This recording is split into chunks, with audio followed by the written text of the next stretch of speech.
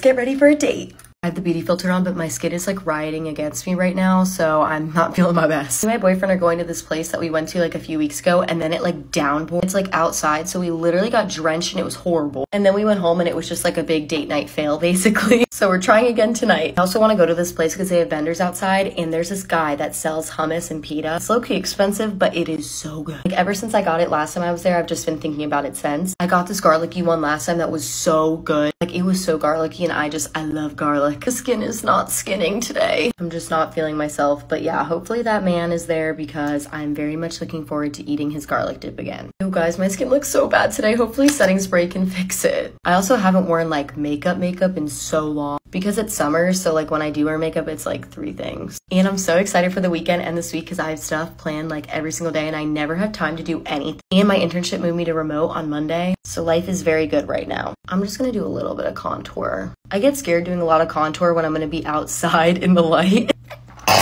Anyway, because I don't want to look bad in the daylight. We all know makeup is a different ballgame when the lights are off versus when the lights are on. Lord, my brows are so horrendous right now. You guys tell I'm just not feeling myself. Like any aspect of myself right now, I'm like, ugh. This stuff is so good when my brows are done, but when they're not, I feel like I look like a monster when I do them. Okay, now we pray that this takes away the fact that my skin looks horrible and makes it look beautiful and perfect. Also, if I'm moving around and you see that my bodysuit is not clipped, I just got home from work, okay? Okay, now I'm gonna do mascara and then we gotta pick an outfit. So hot outside, so I know I want to wear shorts and I want to wear these crossover shorts I got. And then for top options, I have this knit top, maybe this tube top if it looks good, and then for like a little basic option, just this white top with like this square neckline. It's so soft. Okay, I love the shorts and I love the top, but I don't know if I like them together. Does this look good?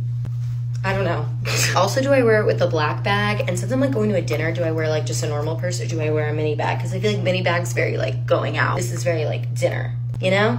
Okay, I think this is what I'm gonna wear. Comment if I should wear it because I'm about to leave. On the list, we're just doing pillow talk like always and some clear gloss. Bye!